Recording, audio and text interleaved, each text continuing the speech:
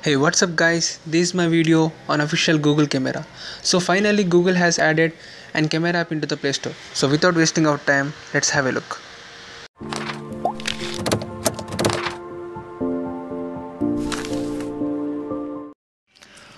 Google Camera snaps quick and easy photos and videos and has a creative picture modes like photosphere, lens blur and also panorama features. So it is a clean UI with an extra large capture button, and unfortunately this works only on Android 4.4 KitKat.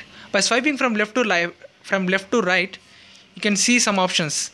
The very first one is photosphere. We can take with immersive 36 degrees views with this option, and the very second one is panorama. They have included horizontal snaps and also for vertical snaps. You can take horizontal and vertical snaps with this feature. And the next one is lens blur, which is very unique feature. It is like SLR like photos with you can take a depth of fields without losing any pixel densities. So by capturing a picture, it starts rendering. It focuses the object. Wait for rendering image.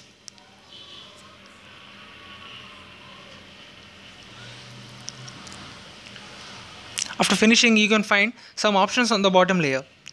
There, you choose the second one to increase or decrease the focal length. That means blur.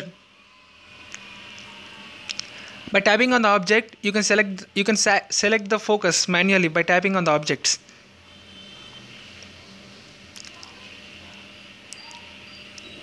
After finishing your editing, just click on finish button, which is on the top.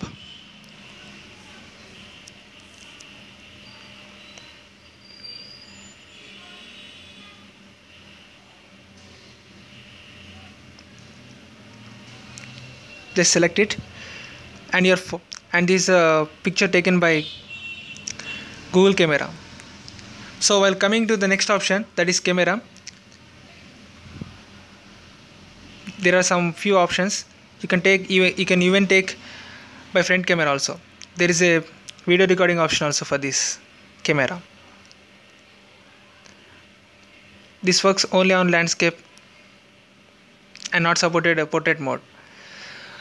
You can also find some options by clicking on the settings icon. You can find some options. You can select the image quality, and some more options are included in this section. And in the advanced section, you can select an option called manual setup. That means to select the manual blur on your photos. Thanks for watching our video. If you like this video, please like and subscribe.